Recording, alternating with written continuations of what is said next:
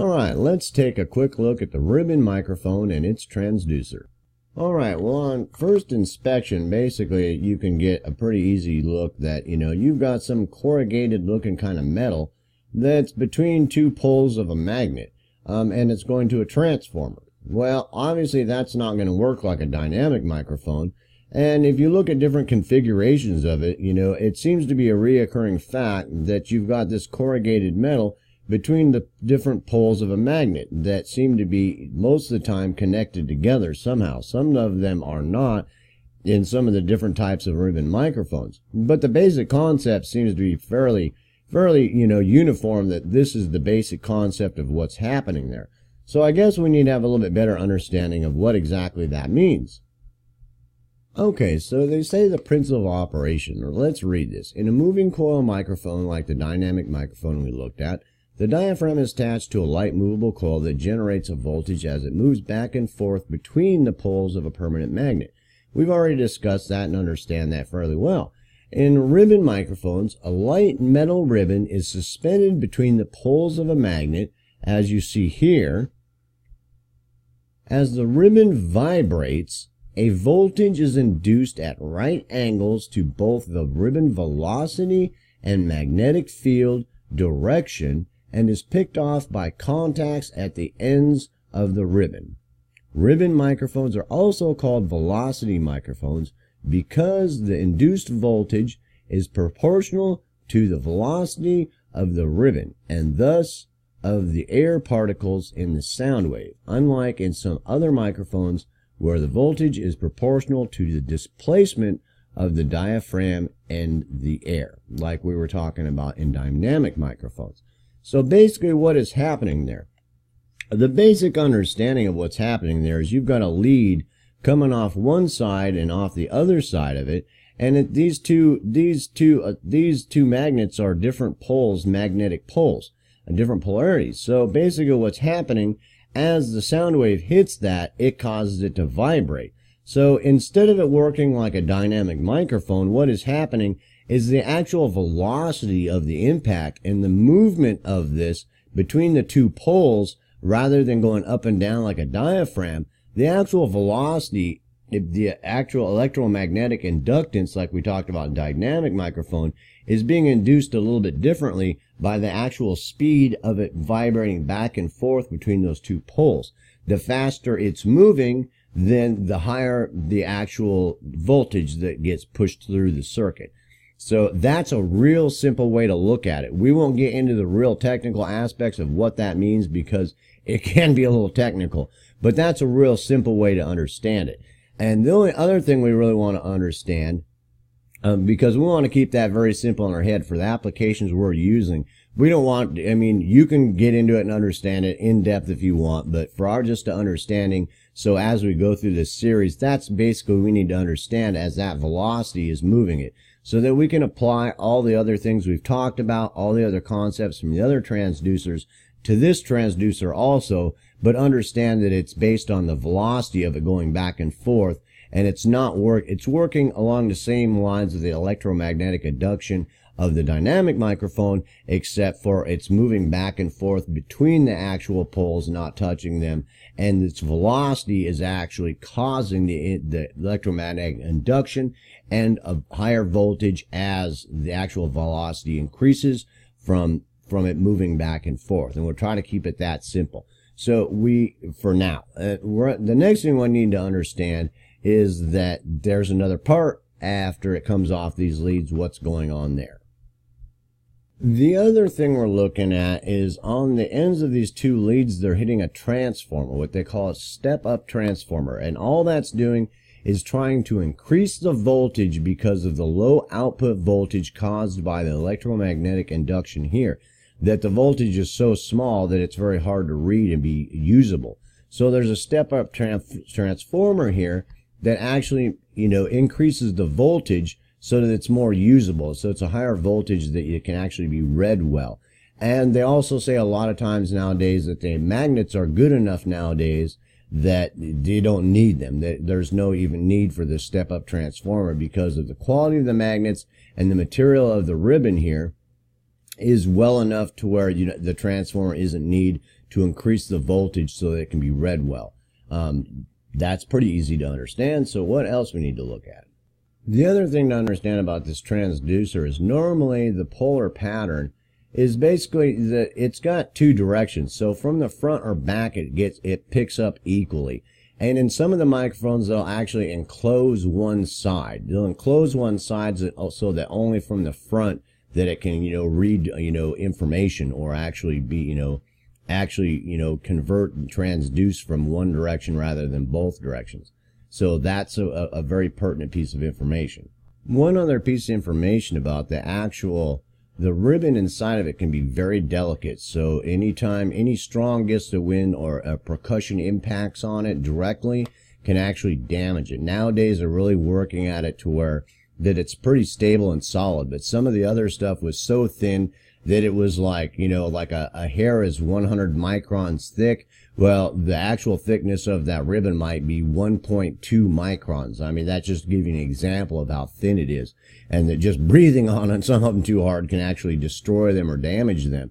So nowadays they're working on materials to take care of that problem. But a lot of times if you're dealing with anything very strong percussive is to actually angle it. Because the more that it's angled, the less direct impact on the ribbon and the less chance of it to actually hurt it. And actually having it faced, if you got an impact coming this way and you got the ribbon microphone laid down flat, that actually it going over the top of it can take a lot of impact and capture the sound without actually hurting the ribbon.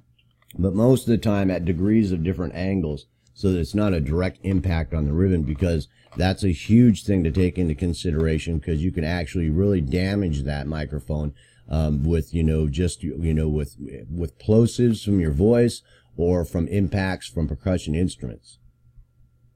All right, the other thing that we come to that I dug around on some sites trying to find out about materials. We have the same problem with materials and configurations of any type of diagrams for electronics as we did with any of the other transducers.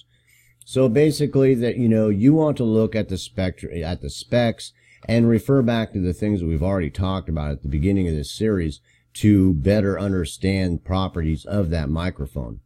We're going to talk more about uses of the microphone and different types of microphone and what ones are better for what uses and things like that. But as far as the materials and really getting scientific understanding of that, I hope that, you've watched all the other videos, that especially the one we did on dynamic microphones, because we really addressed it there, that basically that we're going to run into a huge problem with understanding what the materials are, what the exact tolerances are.